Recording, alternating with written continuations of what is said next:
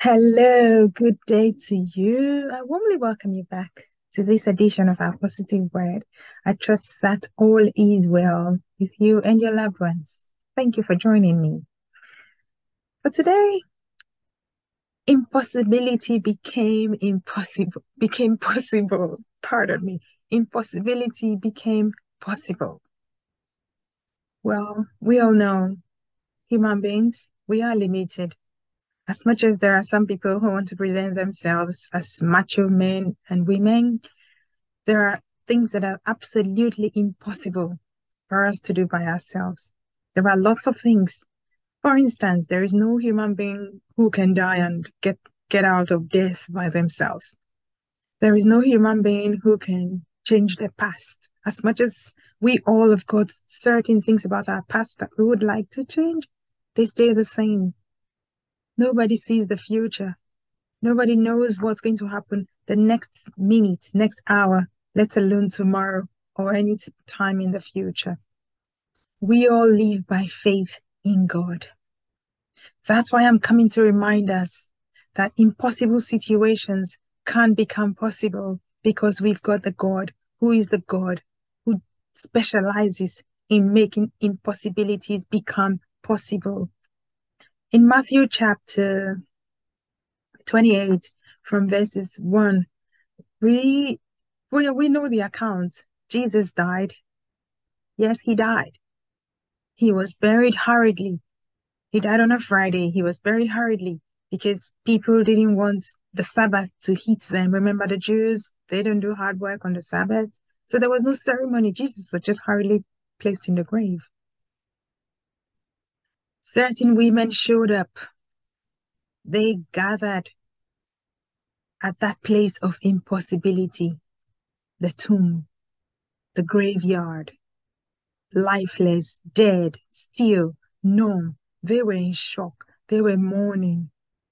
Everything was bleak, no future. This Messiah, this one who claimed to be the soon coming, the king who had come to set them free, had died and is buried lifeless in a dark, dead, gloomy grave.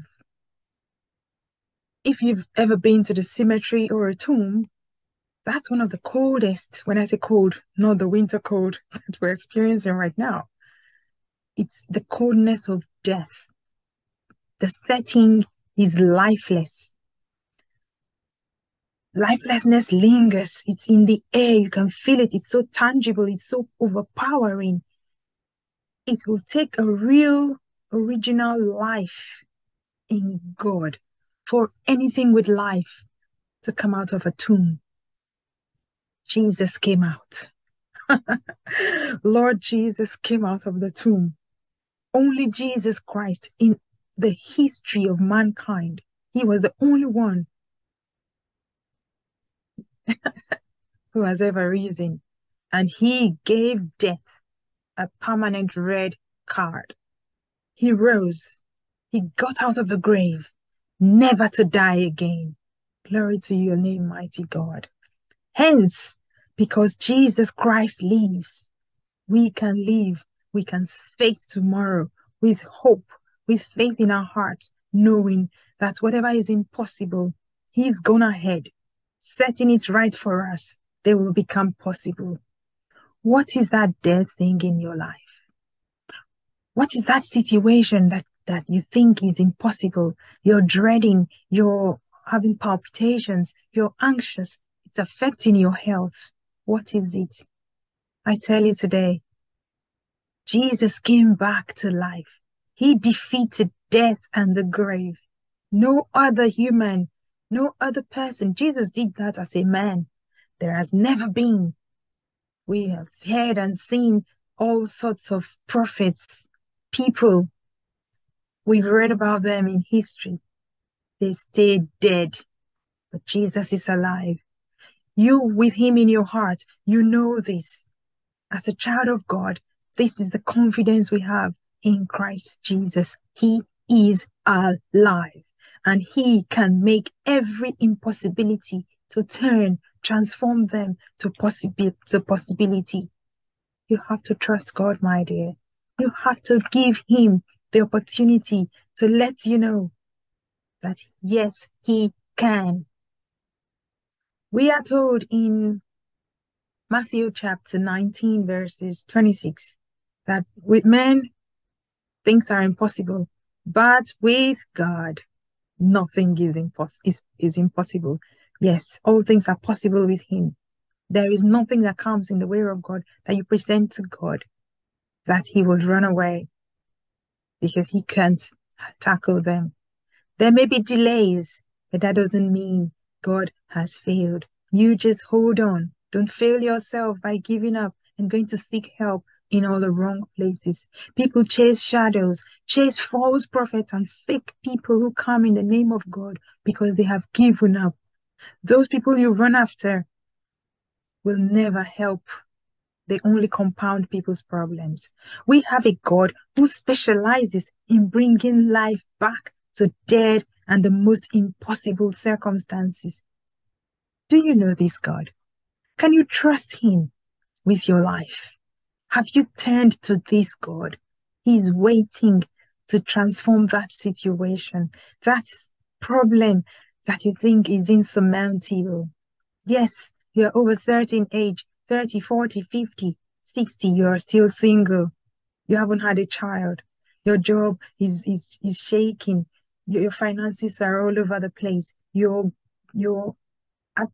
feeling anxious, nervous because of the economic downturn in the world. You're thinking about a relative who might be ill in the hospital. All things are possible to him who believes. Mark 9:23 tells us that. Believe in Jesus Christ. Because you believe, all things are possible. Healing can come. Deliverance can come. Supplies will come. Yes, you think it's an impossible situation. God can step in and he will turn it around in a second. You've waited decades for it and almost giving up. Don't give up, my dear, because the God of impossibilities is passing by and he's here. Reach out to him. Remember when Jesus said to that woman, he is the resurrection and the life.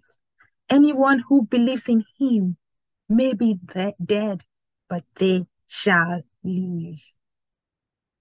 What is the dead situation? Turn it over to Jesus.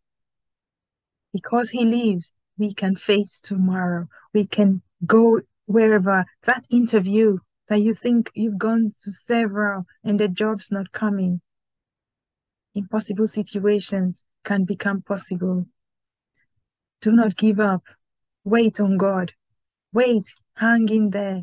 Trust him to come through for you because he is coming.